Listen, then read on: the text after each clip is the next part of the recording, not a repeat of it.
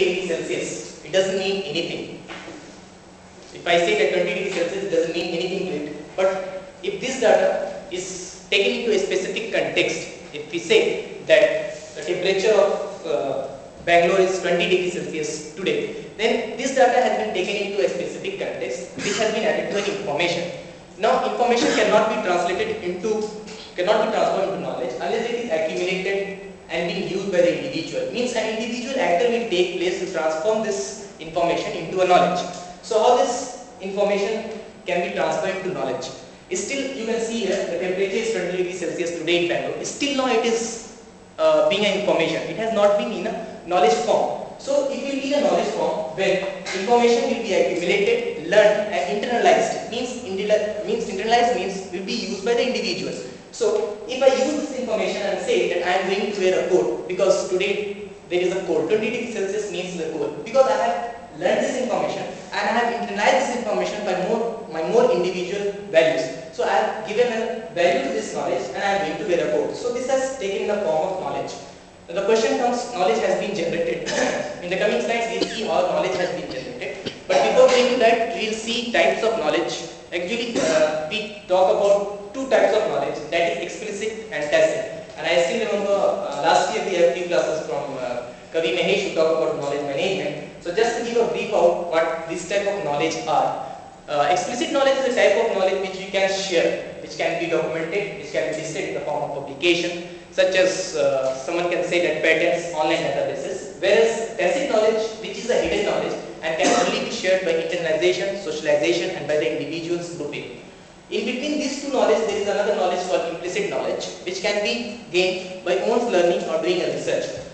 So here I have listed out the 4 ways in which knowledge creation is being done. They have given a very specific names. The first one is tacit to tacit process, where tacit knowledge is being shared by the individual. It may take place in a canteen where the individual can share the tacit knowledge. Or you can say that an interpreter or a newcomers learn from his managers, from his teachers, from his guide when he sits with him or he wants to interpret something new with him. The next is tacit to explicit, known as externalization. Here the process takes to make the tacit knowledge into a form of explicit knowledge. Means once the tacit knowledge has been gained by someone, he wants to make it explicit. So it is an externalization. The process is to make the tacit knowledge explicit. The next one is explicit to explicit, that is combination. If we see the combination, then it is something to make explicit knowledge more dense, a more converted area where explicit will be converted to more explicit. And the last one where main thing, where the knowledge creates of its own and is being disseminated, that is internalization. Explicit to tacit. Here we make the explicit knowledge. Here the knowledge can be only made tacit to oneself if someone has learned from it, has accumulated and codified that knowledge. Means there is a process where explicit knowledge for own usual individual use, it has again been transferred into a tacit knowledge. So now coming to the main field which I was talking about, knowledge management. Usually people believe that knowledge management deals with the management of knowledge. No doubt. It is the management of knowledge, but it has to manage with all the process which has taken place in the knowledge. Means we have to deal with the knowledge generation, we have to deal with the knowledge codification as well as for the knowledge transfer. So knowledge generation includes all activities. We bring up to light knowledge which is new, either to the individual or to the group. It has not been codified or been captured, it cannot convert into knowledge. So here the capture and representation of knowledge is very necessary. It can be either used by individual or by any organization.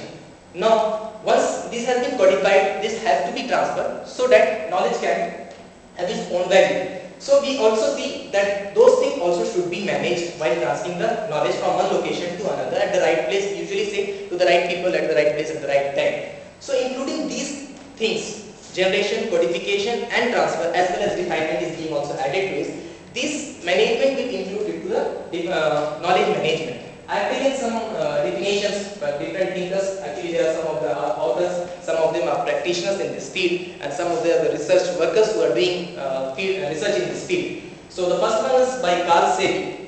According to him, he has given a very brief definition. According to him, the art of creating value from an organization intangible assets. According to him, knowledge is an asset, so it should be managed. Next I have Davenport and Pusser. According to them, knowledge management is concerned with the exploitation and development of the knowledge. assets of an organization with a view to furthering the knowledge objectives.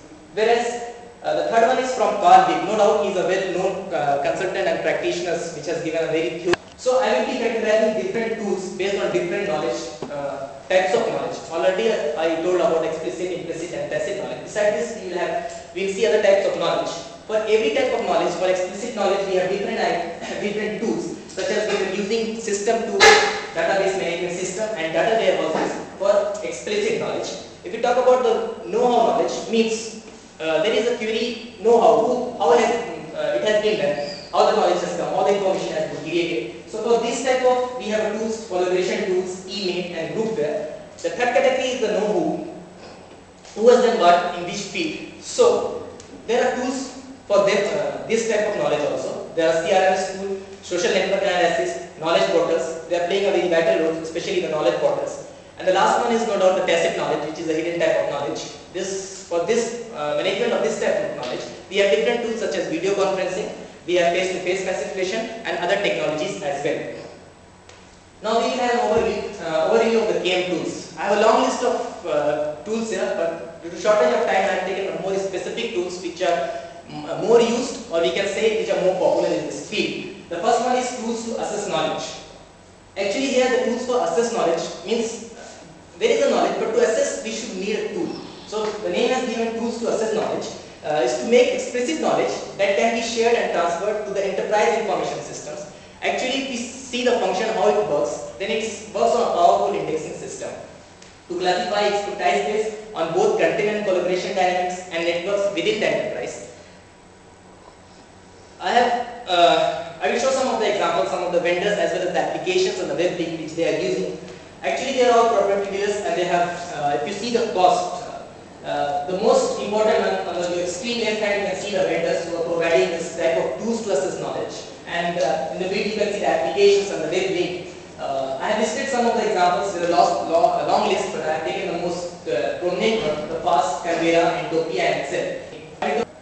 Canberra is a tool and used for retrieval where I will talk about what retrieval where is. Actually they are using the application that is known as retrieval where A.